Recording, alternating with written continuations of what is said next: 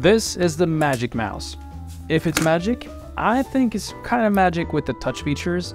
I think it's great with the scrolling, sideways, everything, but it's ergonomically a nightmare.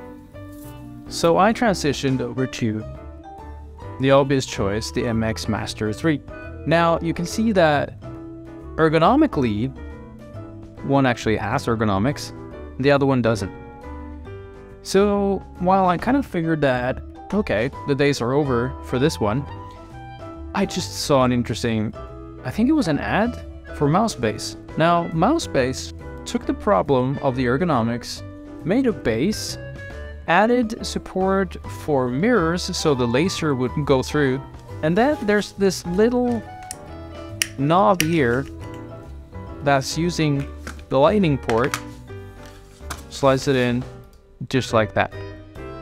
Now, looking at it, you might say that this kind of resembles the Logitech MX Master 3 that I just talked about.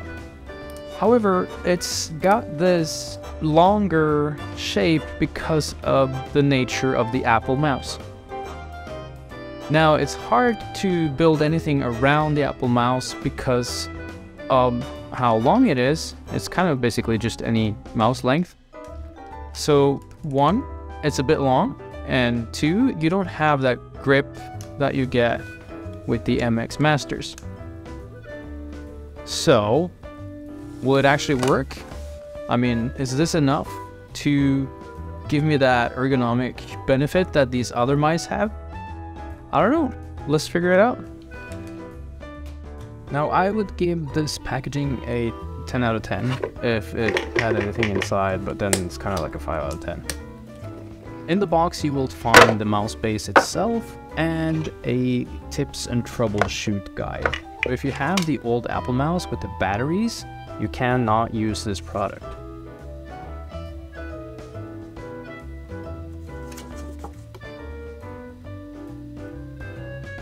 So to adjust the pointer speed, you would go into settings and mouse. You can see there's a slider over there.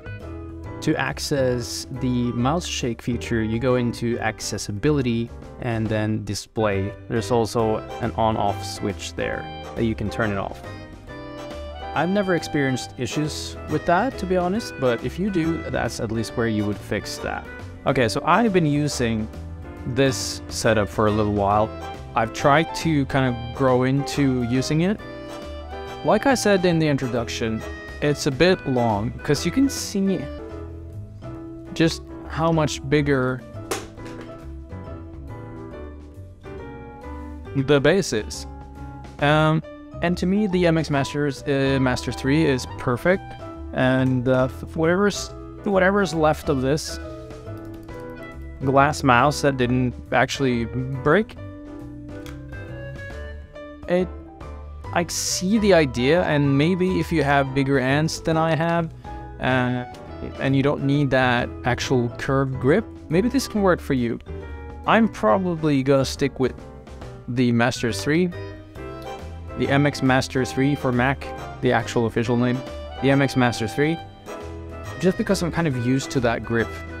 However, I really like that companies are trying to deal with the ergonomics of the Magic Mouse because Apple clearly is not interested.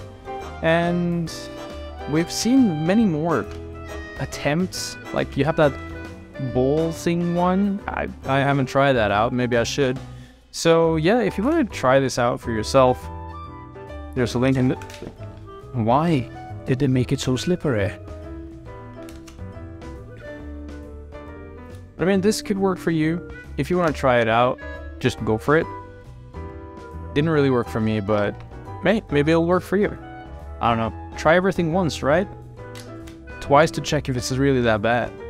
So I'm gonna try it twice. Peace.